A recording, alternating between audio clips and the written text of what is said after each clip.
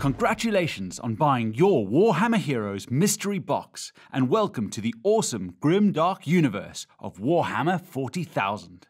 The box contains everything you need to build your first member of Strike Force Justian.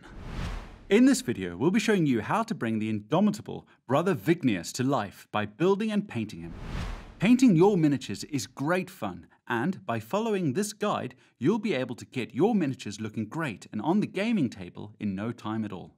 Before we paint our miniature, we need to assemble it. You can use the guide included in the setup to help you with this. We've also got a video called Your Mini, full of loads of top tips if you'd like to learn more about building Warhammer miniatures. This tutorial belongs to our super helpful Citadel Color Painting Essentials playlist. You can find this on our YouTube channel. The Warhammer Heroes miniatures are easy push-off sprue models. When doing this, make sure to gently apply pressure near to where the sprue is attached to your model. You'll be able to feel a slight pop, and then you'll know that the bit of the model has been released from the sprue. Make your way around each piece, pushing off the connecting sprue joints one at a time. Now, you can play with your Warhammer Heroes models without having to paint them. But if you want to paint them, this is what you'll need. Firstly, you'll need to set up a painting area. It's a good idea to paint on a hard surface that's covered over just in case we have any paint-related accidents. You'll also need a water pot and something to use as a palette. If you don't have a Citadel palette pad, an old plate or a piece of cardboard will work just fine. It's also good to have some paper towels to hand. For Brother Vignius, we'll be using the Warhammer 40,000 Paints and Tools set. This is a set that includes paints, a brush, and tools to help you build your miniature. A great way to kickstart your journey into painting Warhammer. It also happens to have all the colours we need for Brother Vignius and the rest of Warhammer Heroes. With all that said though, how you paint your miniatures is entirely up to you. Don't feel you have to stick to what you see in this video. Don't worry either if you've never picked up a paintbrush before. We'll talk you through absolutely everything you need to know. Once we're all set up, it's time to start painting. We always start with an undercoat. This is the foundation layer, which gives all our other paints something to stick to. There are two ways to undercoat a miniature. You can use a spray can or paint layers of paint onto the model. In this case, we'll be painting several thin layers of Macragge blue. However, if you'd like to learn about undercoating with a spray can, we've got a video to help you out. Paint often settles when it's been sat for a while, so it's good practice to shake your paints before using them. This ensures the colour is consistent throughout. We'll be using a starter brush for the guide, but feel free to use whatever brushes you'd like. We start by wetting the brush with a little water, then we wipe away any excess onto a paper towel so it's damp but not sodden. After that, we can load the bristles with a little paint from the reservoir inside the lid and apply it to the palette.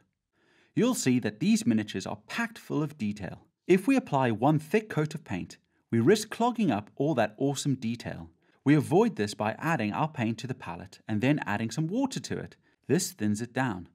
Then we can apply a couple of thin layers. This is how we get that lovely smooth finish. You can learn more about this technique in our thinning paints video. When you load up your brush, take care not to get paint all the way up to the metal at the end of the brush. This is called the ferrule. If we get paint onto it, this can damage the brush as it dries. We want to keep a point on our brush to help us be neat. To do this, twist the loaded brush on the palette and pull it down towards you. This ensures there isn't too much paint on your brush and helps your brush keep a point. Now, we can start applying paint to Brother Vignius. Don't worry about being super neat at this stage. Just make sure you completely cover your model with Macragge blue. You'll notice that the first coat doesn't completely cover the plastic. Don't worry, just keep painting over the entire model and try not to paint the same area repeatedly. Once the layer is dry, apply a second coat in exactly the same way. You'll find the coverage of the paint is much better this time round. And when that's dry, apply the third coat if needed. The end result should look something like this, with the model covered evenly in the blue. Well done, you've undercoated your first model. With the undercoat done, we can now paint the black details, and for this we'll be using Abaddon Black. Black areas include the bolt rifle casing, the undersuit, as well as the pouches and his hair. Both paints we've used so far are Citadel base paints.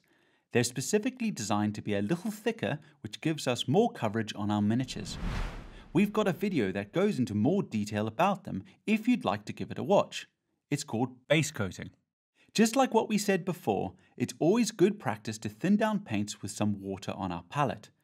Doing this creates a smoother consistency which can be applied with several thin coats to a miniature.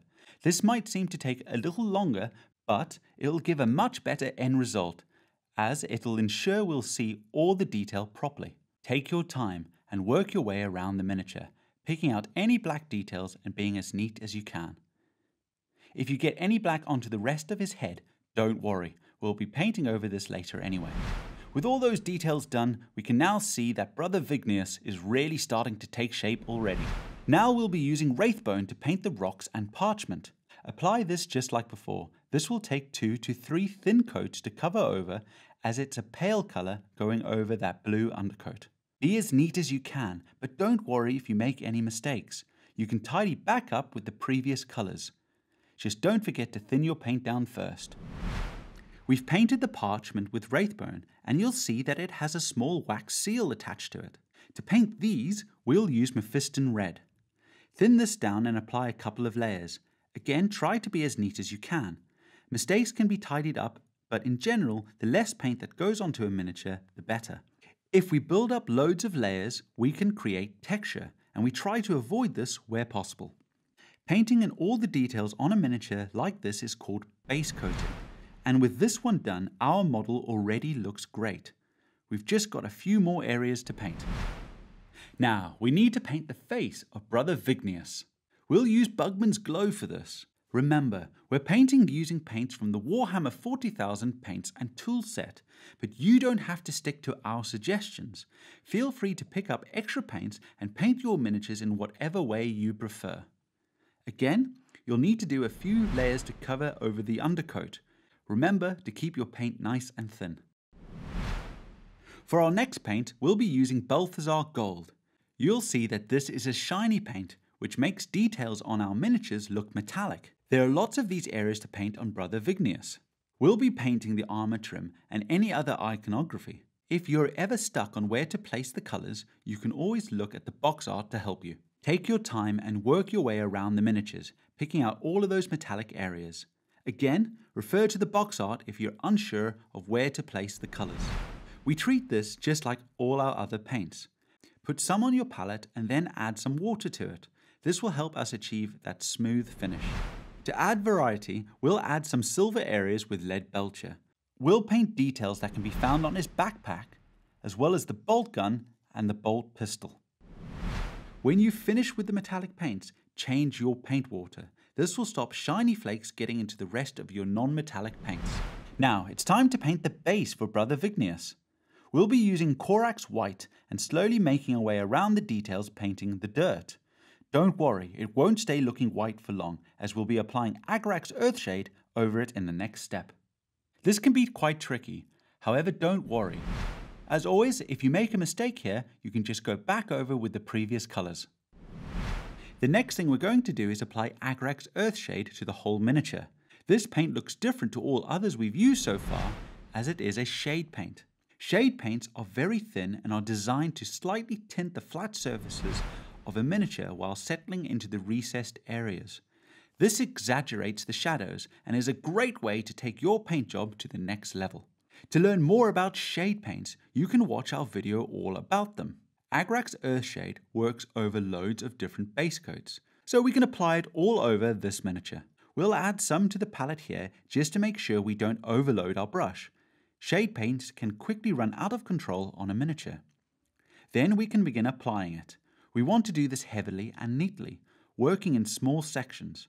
This ensures it dries evenly, it doesn't leave any marks on flat surfaces. You'll notice that the paint tends to sit in the recesses and pool there. We don't want this to happen too much, as it won't give us the finish we're looking for. To stop this, clean off your brush and dab it into the pooling. You'll see that this soaks up the paint. Wipe it off onto a paper towel and continue working your way around the miniature, controlling any excess pooling. An all-over shade like this can take around 30 minutes to dry. Try not to touch the paint while it's drying, as this could create unwanted texture on our miniature. Brother Vignius is already looking awesome and is more than ready to charge into the battle. However, if you'd like to see how to paint the rim of the base, keep watching. The final thing we're going to do to finish off our miniature is painting the rim of the base. This just helps to give us that super clean and finished look. We'll be using Abaddon Black to do this. Thin it down just like before and apply a couple of layers. When you're handling a miniature, make sure you've got clean hands. We don't want to accidentally smudge any paint onto Brother Vignius. And there we have it. Brother Vignius is complete and looking heroic. He's now ready to head onto the gaming table and join the rest of the Warhammer Heroes Strike Force Justian. If you'd like to learn more about painting Warhammer, you can visit your local store where our amazing staff will be more than happy to help out. Or you can head on over to citadelcolor.com.